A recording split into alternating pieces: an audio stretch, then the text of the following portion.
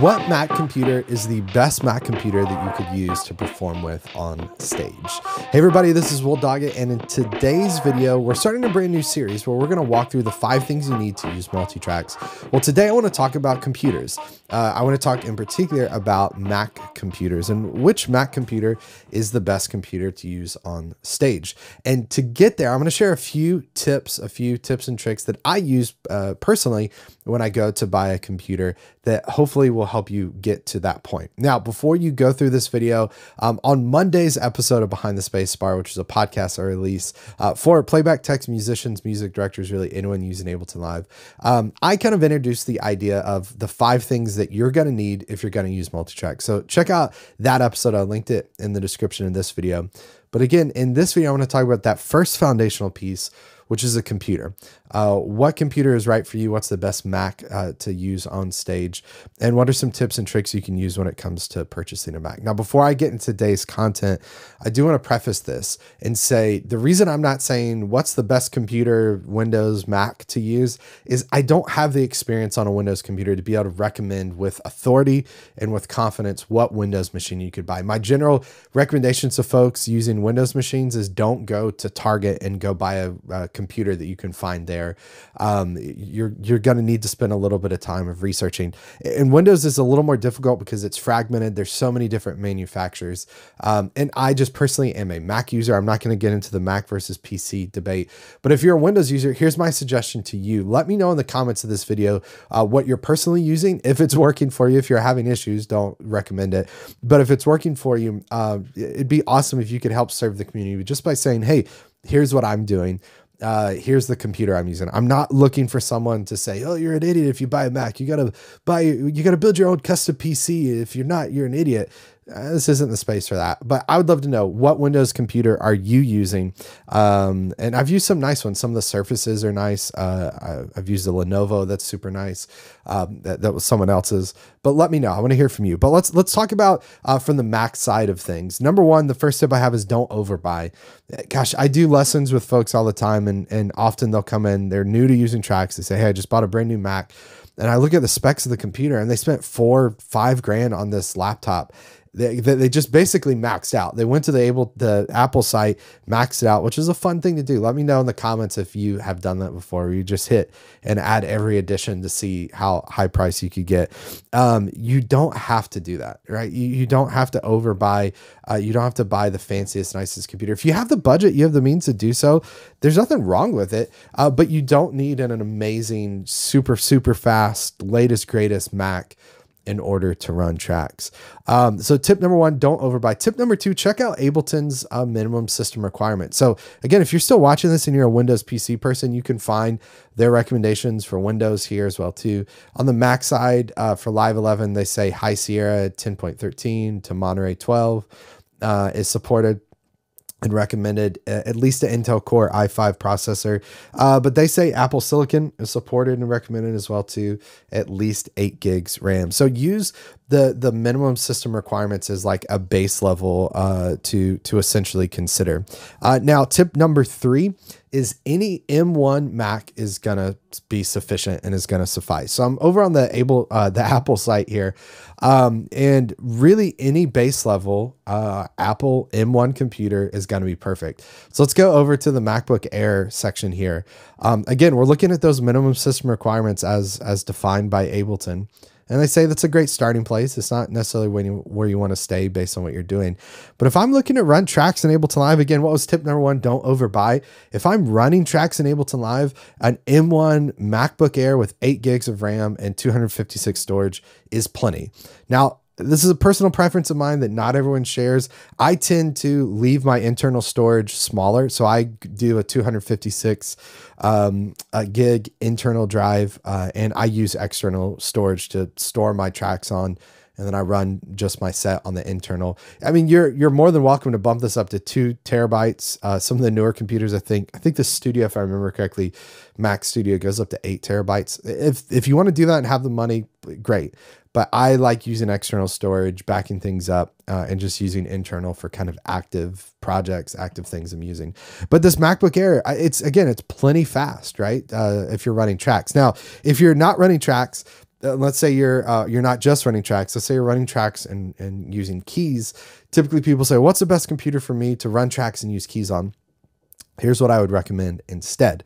Tip number 4, consider buying 2 computers. If you are running tracks and keys, consider buying 2 computers. If you are running tracks and you're really dependent on tracks, or if that computer went down, it would be bad.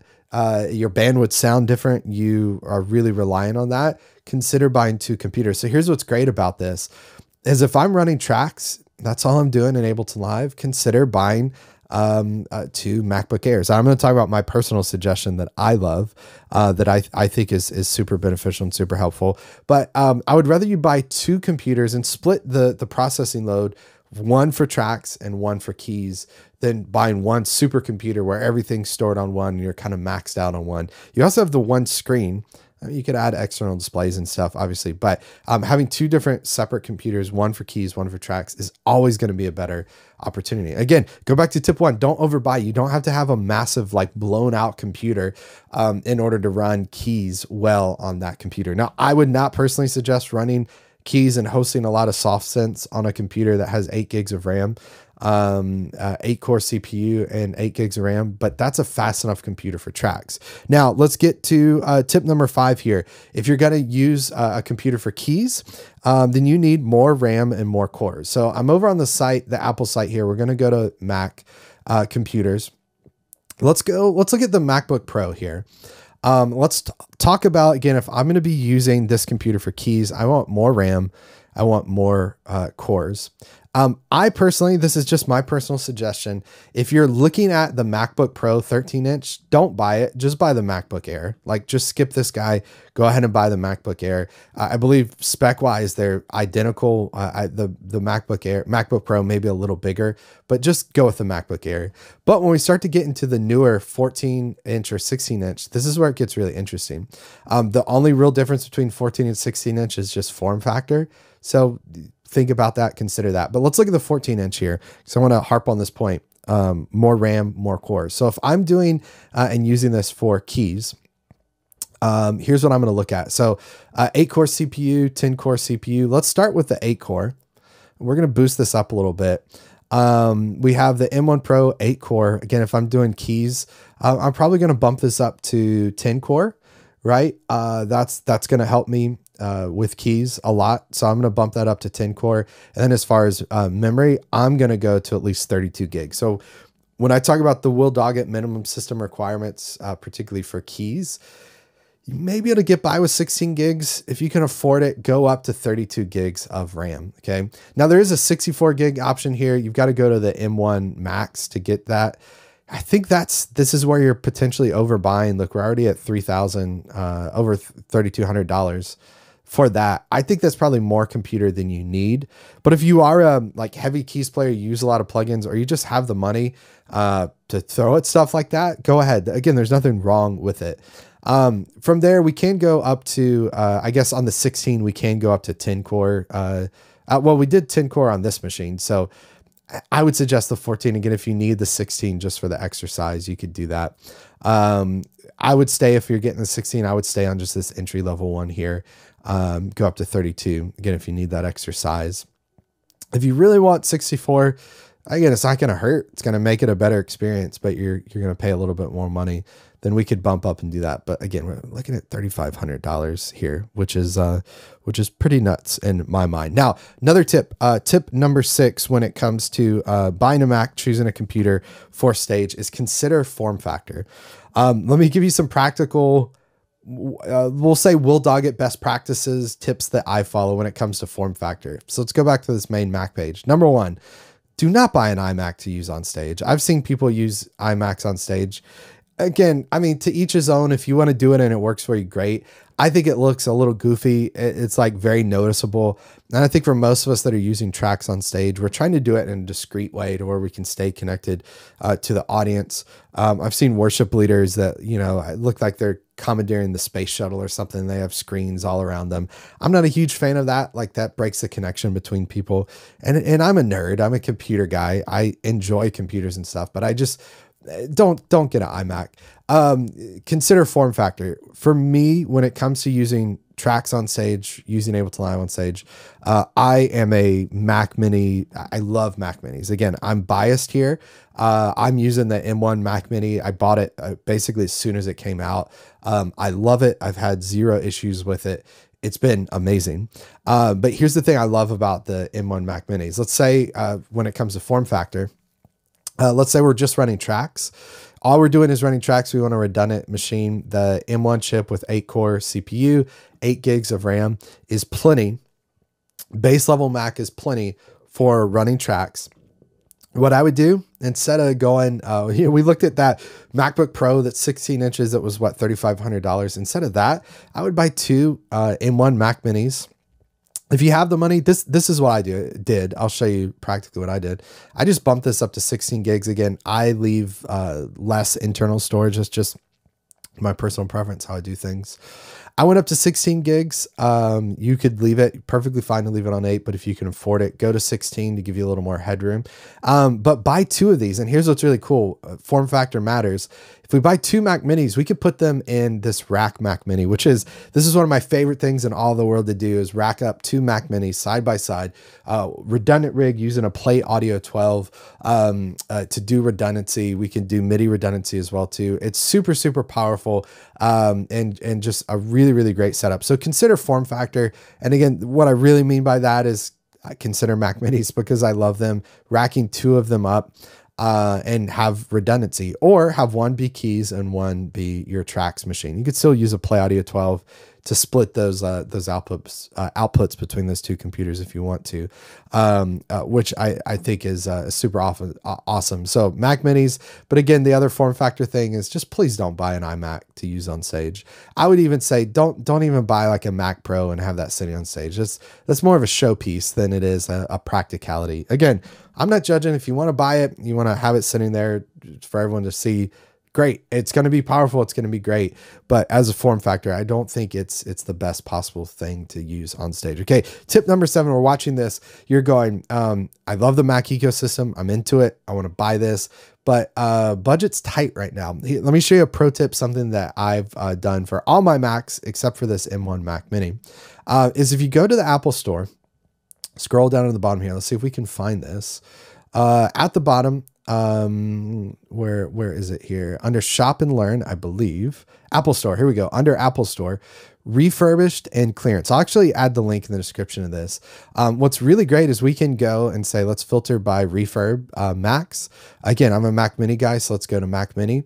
Look, we could get that base level Mac for $589. 8-core. Let's see, is this 8 gigs or is this 16? Yeah, this is 8 gigs, 256. I'm all about it for tracks.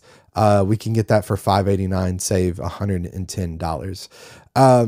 You kind of have to check often here because the inventory changes. In fact, when I bought my MacBook Pros, which it's time for me to upgrade, I tried to buy 2 identical models, and one was removed from my cart after a couple of days because they had already sold it.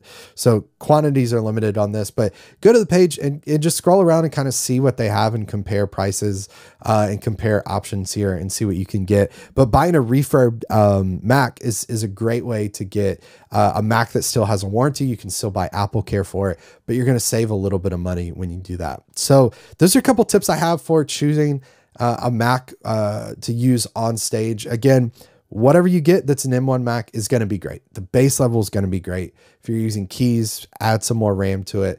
Consider buying 2 computers. Rewatch this video for the other tips if you want it. But you're going to find a really great computer. It's a great time to be searching for a computer. I want to make this easy for you. I shared some tips and tricks here, but if you want my suggestions on what computers you should get, what audio interfaces you should get, MIDI controllers you should get, head to FromStudioStage.com/gear. I've put together a gear guide that brings all of those suggestions together. I even talk about some streaming gear, some gear that I use for streaming gigs to create tutorial videos, things like that. To find that, again, from FromStudioStage.com/gear, completely free. I think you're going to dig it. It's going to get you further faster by getting those suggestions. And then finally, every Saturday, I release a brand new tutorial all about gear, 10 a.m. Central. And in fact, we're continuing this series where we're going to talk about what do we consider, what things are important to us when we're choosing gear. And so if you want to see next week's video, make sure you hit subscribe, hit the bell icon so you're notified when a new piece of content comes out. If you're a gearhead like I am, you can see all the gear behind me. I'm a fan of gear. You probably are too. Then stick around, join me every Saturday, 10 a.m. Central. And then once the video goes live, you can watch it on demand at any time. Thanks for watching, everybody. Appreciate your support.